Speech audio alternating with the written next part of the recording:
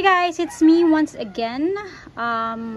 This is another DIY project that I'm gonna make.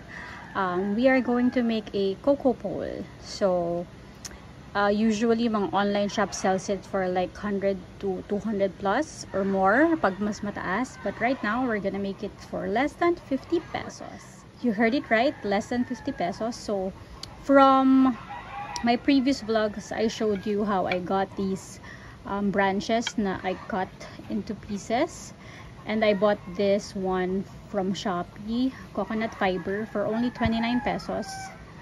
Sobrang haba na niyan. Of course, you'll need scissors and this one para pantali natin sa plants, because I have this pothos na plants na super long na, and I think they need some lovin para tumaas siya and para mas maganda yung tubo niya. So let's get right into it.